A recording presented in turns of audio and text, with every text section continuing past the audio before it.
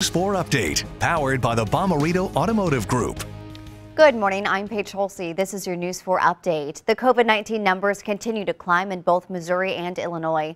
Missouri reported more than 1,700 new cases yesterday, leaving the state with more than 133,000 cases and nearly 2,200 related deaths. With more than 2,400 new cases in Illinois, the land of Lincoln has now topped 300,000 cases. Illinois is closing in on 8,800 deaths. Missouri Republican Senator Josh Hawley is getting additional COVID-19 testing.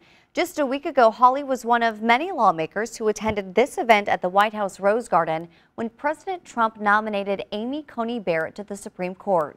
You see, he's sitting in the second row with no mask, not social distancing. Hawley's office says he's tested negative twice within the last week, but is getting additional testing out of an abundance of caution.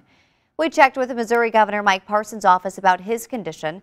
A spokeswoman says the governor has recovered and his isolation period ended yesterday. Of course, you can always keep up with our coverage of the coronavirus on the KMOV News app, where we'll post the very latest updates. This morning, a St. Charles man is on a mission to raise awareness for Rett syndrome. Jay Murray is a solo ultra-marathoner. He's been walking since yesterday morning, literally through the night, on his way to his goal of 100 miles. He sent us this video when he reached 40 miles, and he's doing it all in his St. Charles subdivision, raising money for Rett syndrome research with each step. I talked to him while he walked. He said he was inspired by a student at Fort Zumwalt West High School.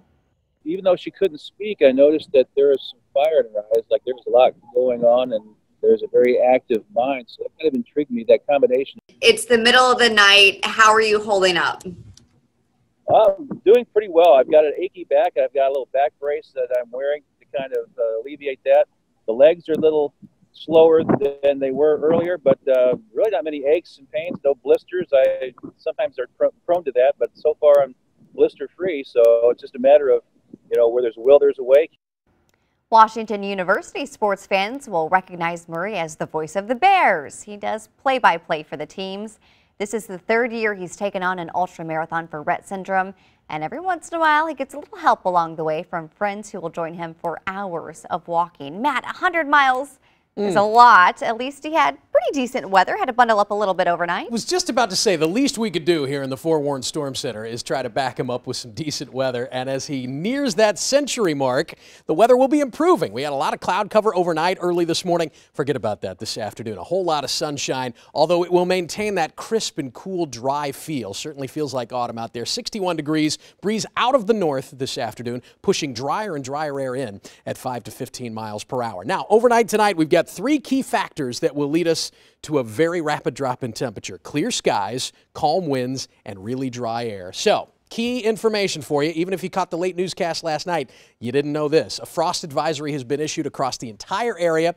I'd be doubtful that we'll see much widespread frost in the city. I'm predicting a low of 39 in St. Louis proper, but a lot of the surrounding communities, low to mid 30s, and that's prime for some frost development. So cover the outdoor plants if you want them to make it through overnight tonight into tomorrow morning. So 61 again should do it for the high temperature today, with a tendency toward more and more sunshine.